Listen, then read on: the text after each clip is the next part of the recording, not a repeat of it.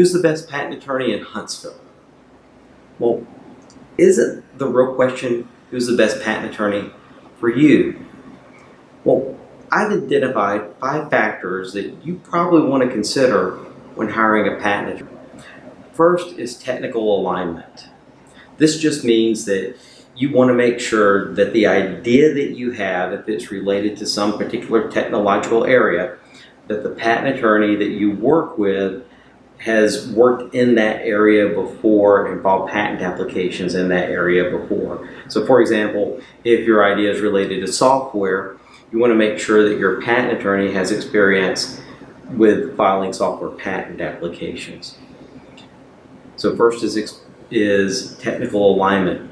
The second factor is experience.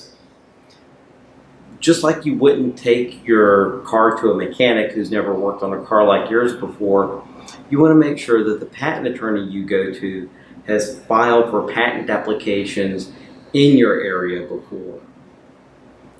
Far too often today, with some of these advertise on TV companies, they'll take your patent application and they'll sometimes even send it overseas.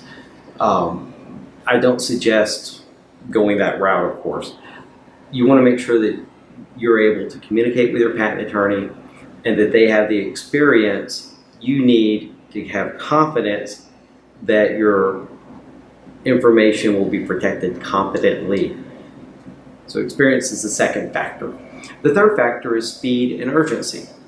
Because of the American Invents Act, the first to file a patent application gets the patent today. So if you submit your information to your patent attorney, but they wait weeks or months to file the patent application, all of a sudden somebody can come in while your application is sitting on their desk, they file the application in the patent office, and they get the patent. So there needs to be a sense of speed and urgency on the part of your patent attorney, and that's the third factor. The fourth factor is budget. I'm an inventor, and I know how tempting it is to want to file a patent application on every aspect of your invention.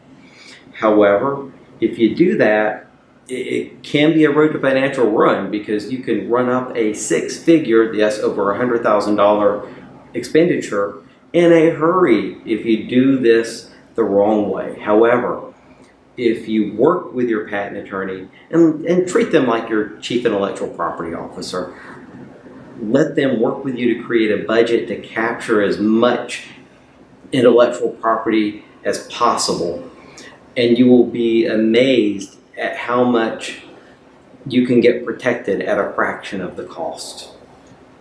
The fifth factor to consider when hiring a patent attorney are your long-term goals.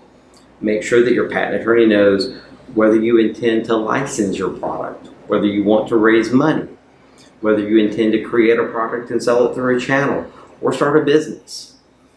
And of course, there are so many other ways to use a patent as well. But by making sure that he or she knows what your long-term goals are, they can help you not merely with preparing a better patent application, but also with a larger overarching strategy of protecting your ideas. So again, the 5 factors to consider when hiring a patent attorney are technical alignment, experience, speed and urgency, your budget, and fifth, your long-term goals.